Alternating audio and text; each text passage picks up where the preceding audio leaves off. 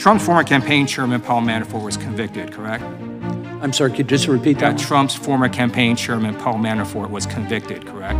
That's correct. Trump's former foreign policy advisor to the campaign, George Papadopoulos, was convicted, correct? That's correct. Trump's former deputy campaign manager, Rick Gates, was convicted, correct? Not in connection with the Russia matter. All right. Mr. Durham, you can hold yourself out as an objective Department of Justice official or as a partisan hack. And the more that you try to spin the facts and not answer my questions, you sound like the latter. So I'm just going to ask this simply. Trump's former national security advisor, Michael Flynn, was convicted, correct? That's correct.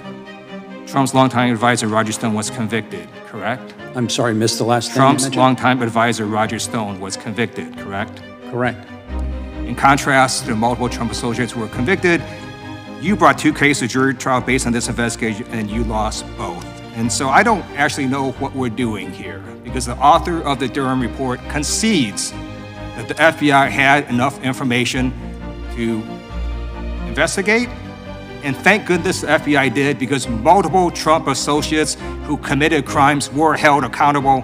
And the best way to summarize what happened is thank you to the brave men and women of the FBI for doing their jobs.